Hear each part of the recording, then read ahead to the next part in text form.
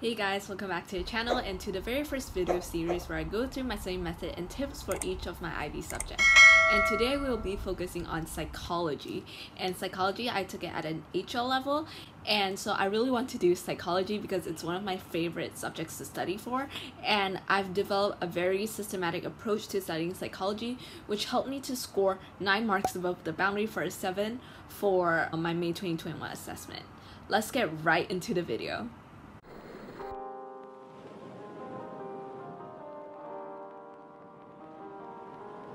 So the first thing you have to go through before we focus on any tips and tricks is to know your assessment requirements. And this is so important because knowing your assessment requirements, like how to answer specific questions and what will be assessed, will heavily determine the amount of content that you have to commit to memory. Because IB is such a rigorous curriculum, you need literally all the time you have to focus on the subjects that you are weak on. And so it's so important for you to spend your time effectively in studying and study the right way, like study smart, not hard. So in psychology, you have a lot. And I mean a lot of things you have to remember. To give you an idea, that's about 50 studies. That's why it's so important for you to be efficient in what you are committing to memory and how you are spending your studying time. So a brief summary on the assessment requirements. For paper 1, you will have 3 SAQs, which is short answer questions, and 1 ERQ, which is essay response question. For the 3 SAQs, 1 would come from each core section. And core section, I mean like BLOA, which is the biological approach, CLOA, which is the cognitive approach, and SLA, which is the social cultural approach. And for SAQs, you have to answer all of the SAQs, and on average you have to spend 20 minutes on each SAQ, and I would say about 300 to 500 words on each of your SAQ. For your ERQ, which is the section B of the paper 1, you would be given 3 ERQs as well, 1 from each core section. However, you only need to choose 1 ERQ to respond to, and for ERQ you would have to spend approximately 60 minutes on 1 ERQ, and I would say it has to be at least 800 words, so around 800 to 1200 words. So because you're given an option in the ERQ section, in the section B of the paper, you can start to strategize for how you want to answer section B, and this will determine what you have to memorize and help your studying session to be more effective. Overall, for the assessments, you would need at least 1 study for each topic because you would need 1 studies to support each of your SAQs, and on average at least 2 studies to support 1 of your ERQs. I've never seen people using 2 studies on 1 SAQ, but it is possible for people to talk about more than 2 studies, like 3 or 4 studies and 1 ERQ. So with that said, there's 2 methods of strategizing how you can respond to ERQs in your section B. The first one is to choose 1 section of the core content to focus on, and this means between BLOA, CLOA, and SLA, you'll be choosing 1 to focus on. This is the strategy that I took. My class all took the strategy, and so all of us chose to focus on CLOA, in which we only study more studies for the CLOA, and we are determined to choose the second question in section B, which will always test us on CLOA. And so what are the benefits of this? The benefits is that if you guys do this as a class, your teacher can have a more focused teaching approach as well. For instance, you won't have to study the BLOA HL topic, because if you're determined to do CLOA, you don't have to worry about BLOA HL topic at all, because HL topic will only come out as an ERQ, and you don't have to worry about the SLA HL topic as well, and you will only need to know more studies that helps you to support CLOA. So if you can do this, definitely if you really like 1 core content over the others, and if you want to have a more focused approach, this is a better strategy to take. The downside is that if you do not prepare this carefully, like if you really did miss out on some topics, and if that topic comes out on your exam, you don't have a backup plan. By taking this approach, we were very careful that we touched on every single topic within CLOA, like every single detail, like how the questions will be asked, all the types of command terms. So we were very careful as to like what we were preparing and like what we were studying for. And so far, like for our May 2020 exams, there were no surprises. So this is a valid approach to take. The second approach that I'll be talking about is only applicable to HL students. To take this approach, you basically, among the 3 HL topics, like BLOA's is animal research, CLOA is digital cognition, and SLOA is globalization. Within these three, you have to study all of them. And you can do that and ignore like all the other studies that you have to study for the core content, because in the psychology guide, they said one essay from a choice of 3 on the biological, cognitive, and sociocultural approaches to behavior. 1, 2, or all of the essays will reference the additional HL topic. This tells you that among the 3 ERQs, if you are an HL student, you'll definitely get at least one that asks you on HL topic. But my teacher said it's very unlikely that they will give you all HL topics on like all 3 of the questions. For ERQs, because you do need to answer ERQs differently than SAQ, if you do prepare only the HL topics for ERQ, you can ignore all the other studies that you have to memorize to prepare yourself for core content ERQ, if that makes any sense. And because I'm so afraid of not explaining this clearly enough, so let's look at an example together. Okay, so I have the November 2020 paper 1 HL paper with me right now. So let's go through this and I'll give you an example of what I talked previously in this video. So the first question, it asks about twinship or kinship study, and this is a BLOA question. The second SAQ asks about one model of memory, and this is a CLOA question. And the third SAQ asks about cultural norms, which is an SLOA question. So you can see one question from each core section. And so let's look into section B, which is and where the strategies come into play. So like the fourth question, which is the first question in section B, asks about animal research, and this is one HL topic. And then for question 5, which is second question in section B, asks about the influence on technology on one or more cognitive processes. This is also an HL topic. So for this group, they had 2 options if you took the second approach. And for question 6, it asks about the formation of stereotypes, which is an SLOA question, but it's not an HL topic. So if I were to take the first approach, where I am determined to choose, for example, CLOA, I would have to answer the 5th question here, which is discuss the influence of technology on one or more cognitive processes. That's why I said it's important like that if you take the first approach, you have to study everything, including the HL content. But if I took the second approach, where I only study and prepare the HL content like to write an ERQ, I have 2 options in this case. So question 4 or 5 are both questions that I prepared for. And so if I took like the first approach, where I only study CLOA, it's totally fine if I know nothing about animal research or if I know nothing about stereotype. So that's why like by doing this, you can streamline down what you have to study in order to be able to answer a question on your exam. And just to clarify, it's totally fine if you don't take any of these approaches. But from what I saw on the internet and with teachers, they all mentioned that like it's better if you just have like at least one of these strategies. Like you can't have both at the same time, but it's important for you to have these strategies to like reduce the amount of stuff you have to memorize, because or else like your time and effort would just go to waste, and they would just be time and effort that you can spend on other of your weaker subjects. Because imagine you have 6 subjects to study for, so you actually need just every bit of time that you have to like study for all the other subjects and things like that.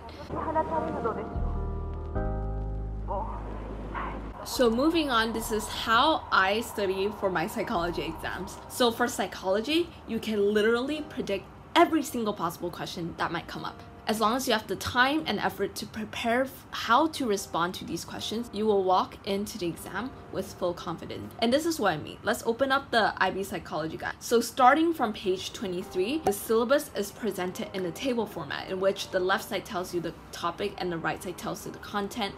And this guide tells you exactly what you need to know for each subsection. It also tells you how the questions will be framed, which is super helpful because you can know exactly how to respond to each possible type of question that might come up. That's why it's so important for you to look at this. And so if you're too lazy to read through all this, I read through all this because I wanted to make sure what I did was correct. If you're too lazy to do so, you can go to Themantic Education and just search for their question bank, and I'll link it in the description down below. It's super helpful because the teacher has already read through the requirements and framed and predicted the IB questions based on the requirements like written in the IB guide. So if you just try to answer or just like write an essay outline for all the questions in his question bank, you are fully prepared for your exam. what you need to make sure is know how to define key terms. That's very important, and sometimes you do have to just like memorize it and commit it memory. And second, you need to have one study for each topic, that because this is very important in terms of helping you to support what you talked about, like the theory, the model, or things like that. And the third one, just know how to explain, and this one just comes along if you like study the content and if you listen in class. So I wouldn't worry about the third one because it comes along as long as you have the first two usually. So if you have one essay written for every single possible question and you've memorized it well enough, when you walk into the exam room, you just need to sit down, read the question carefully. This is important too, and just regurgitate what you memorize onto a paper. You don't even have to think about like which study should I use. No, you have to think about that before you walk into the exam. Just have everything prepared before you walk into your exams, please. So in part of studying for my IB exams, I've actually written an essay, a full-on essay for all the possible type of questions that might come up. And so I want to share that with you guys because I've updated this like question like bank of mine throughout my IB journey, and I think it might be helpful to some of you out there if you don't know how to write a very good SAQ or ERQ, or you don't know what studies to use. But please note that a lot of the stuff in this document is copy and pasted from other websites. So this includes, for example, In Thinking, Oxford Textbook, Cognitive, IB Psych Matters, and like all the possible like websites I can find. So not all of this is original. I did write some of them, but because to save time, I just copy and pasted some of the others from pre-written places like, you know, textbook and things like that. And I might have like changed the wording a bit to make me feel more comfortable in memorizing it. So this is not my original work. I've just compiled notes from various sources and copy and paste it into a single place. Yeah, just to make that clarification, because I'm not like selling anything here. I just hope this can help anyone out there. The next thing I want to talk about is choosing your studies. As I said, SAQ, one study for each, ERQ, at least 2 studies. And this is so important as well because it will affect the entirety of your essay. Like it will affect how you explain things. If you chose the wrong study, you're doomed basically. So for example, if the question asks about neurotransmitter, you start talking about hormones, that's immediately like a mid-lower mark band because you chose the wrong study to answer like that question. A lot of texts will already organize on like which studies you can use for each topic, and usually like, you know, all the common like type of textbooks, so like for example Oxford In Thinking, Pearson textbook, Cognitive, like they've all had this organized for you. So like don't go and look for some weird looking studies online and thinking that it would support the topic. Like just no, like just follow your textbooks and usually there's no problem with it. And so other than that, there are some studies that touch on multiple syllabus topics, meaning you can use the same study in answering different questions. Definitely please hold on to these studies because like by having one study that's like multi-purpose, you just don't have that much studies to memorize anymore. To provide some examples, the most common one that I know is like HM. It's a case study on him, and so I have to cite Corkin et al. For that study.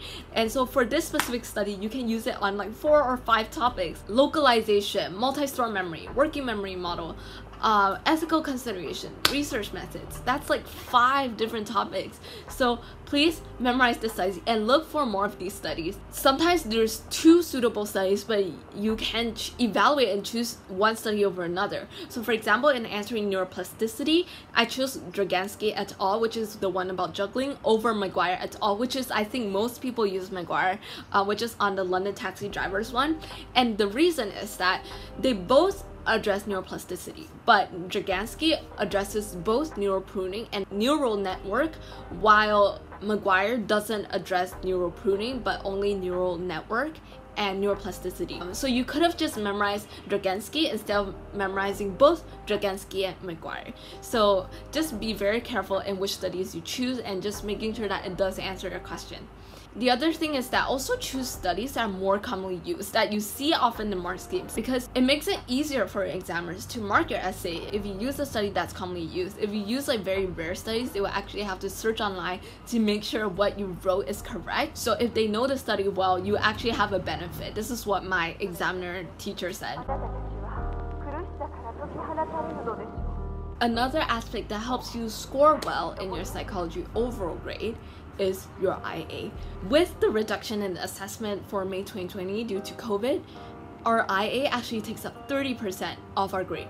That's actually more than our paper 2, which is 20 or 25%, and I find that insane. This shows how important your IA is, and I guess it's also important in terms of developing your skills to be actually like a professional experimental psychologist if you do study that in university. And for psychology IA, I also think it's one of the easiest IA for you to work on. You just have to replicate an existing study, and all the research question, procedure, findings, like pre-existing findings are already there for you. Definitely spend time on it and make sure you do get a grade because it weighs 30% of your overall grade.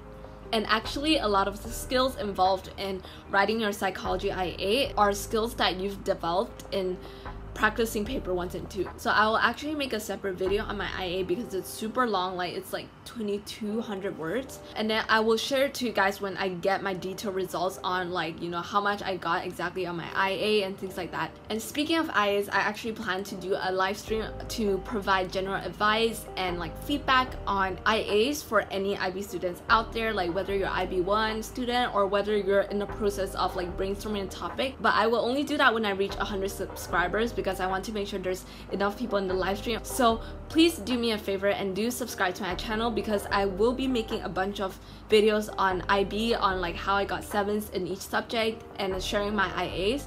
And I promise that I'm committed to this channel. So please do subscribe to my channel. It will help my channel grow a lot. And I really wish to be able to reach out to more people and help more IB students out there.